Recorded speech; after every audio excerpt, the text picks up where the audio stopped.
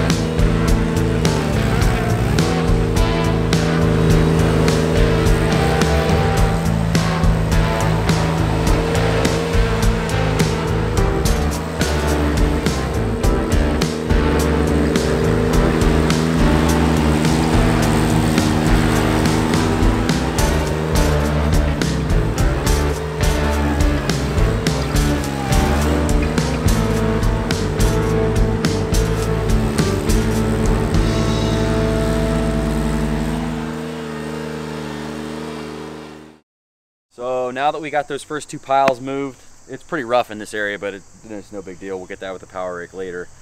We're going to move on to the back side. We got some rocks to move, and then we got some stick piles. Once we do that, we're going to get the Power Rake out, and we'll go back over, probably start here, get this stuff more level. This is a lot of like really heavy peat moss clay or something, so it should settle really well. And then once we do that, then we should be able to start doing all the really light final grade work.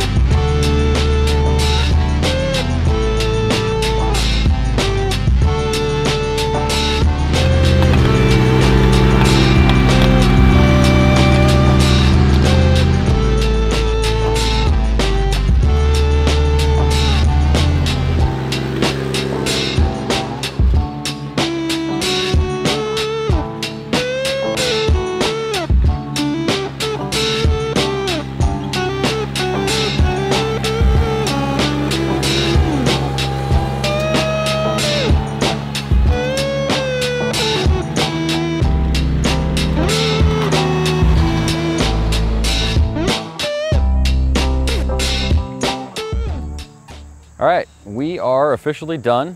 This turned out to be a much more difficult job than it appeared to be at first. So all of this area, most of the dirt was a lot dirtier than we would typically expect. A lot of just bricks, larger rocks, roots and stuff from the trees that all got ripped out. So just a lot more involved of a process to get this done. But thankfully, to having the right machine, we were able to do it with no real extra effort, just a little bit extra time. The first attachment we used on this project, like we outlined in the beginning, was the bucket. We moved a lot of dirt around. We also got rid of a lot of rocks, relocated some tree branches and roots. One of the things we spent extra time on here is thinking about the future of what this property looks like. So there was a lot of spots where I'm going, okay, how is this going to be mowed in the future?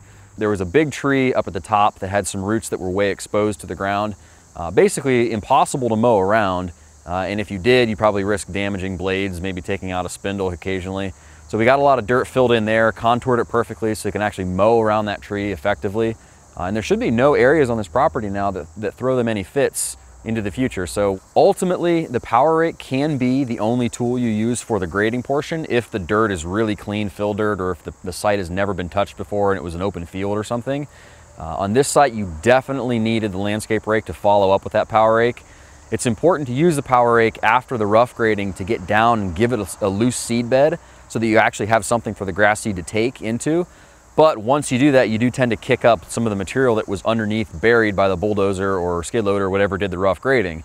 So to get that stuff out of the way, get it into piles and get it removed from the site or pushed off to the edge, landscape rake is perfect for that and avoids basically all hand labor. Looking around, I can see that maybe right up against the house, I'm not sure what they're doing, whether they're doing the flower beds all the way around or not. Right up against the house, maybe for the last 6-8 inches, there might be a little bit of handwork necessary. If they're planting grass all the way to the foundation, I don't know how they're doing it exactly. But I would say total handwork is down to less than 15-20 minutes on this property, where if you didn't have tools like this, you could be in the hours getting it wrapped up. So that's a good thing. We are done here today. We're gonna load up, wrap up. This should be ready to go. It's gonna take seed and they are going to move in shortly. As always, if you're interested in this equipment at all, the tractor or any of the attachments we used, you can find that information at ventrac.com. Also be sure to follow us and subscribe on all of our social media, YouTube, Facebook, Instagram, anywhere else you'll find Ventrac, and pay attention for future videos. Thanks for watching.